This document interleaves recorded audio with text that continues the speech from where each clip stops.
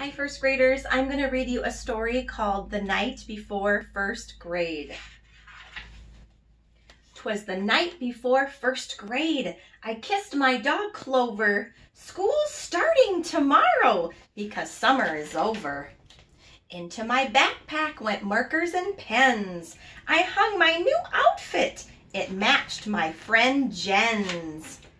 I spoke not a word, but went straight to the shelf and filled my lunchbox I made by myself. I can't wait to see Jenny, I told my big brother. I hope that our desks are right next to each other. That night I was nestled all snug in my bed, while visions of jungle gyms danced in my head. The next day at breakfast, Dad made such a fuss. What a big girl you are to be taking the bus. Hurry, Penny, said Mom, as it turned down our street. Over here, shouted Jenny, I saved you a seat. At school, kindergartners stood outside in the hall. They all looked so young. Were we ever that small? While they clung to their parents, we hugged Miss Sunrise. You two grew so tall, she said with surprise.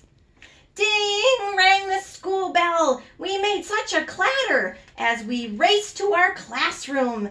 And then Jen said, what's the matter? The principal told us that some changes were made.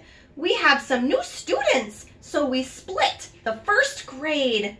Hi, Penny, said my new teacher. You're in here with me. But yipes, Jenny said, she is in room 33.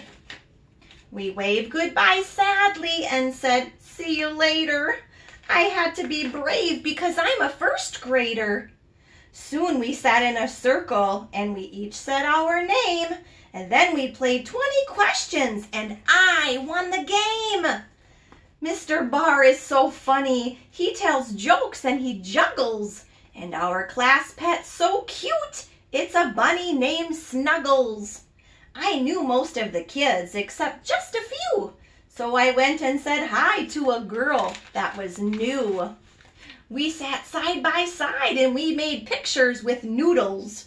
We laughed when we said we both made noodle poodles. We both have pet turtles and love turquoise blue. And pistachio ice cream is her favorite too. I can't wait till you meet my best friend at lunch. I just know that you'll both like each other a bunch. The lunchroom was buzzing, so busy and loud. We sat down at a table. Was Jen in this crowd? When what to my wondering eyes there in line was Jen with a new friend who looked just like mine. I'm Tina. I'm Nina. Their eyes, how they twinkled behind matching frames. They had curly pigtails and they had rhyming names. Our new friends were twins, and though school's just begun, I know first grade will be twice as much fun. Bye, first graders. I can't wait to see you tomorrow.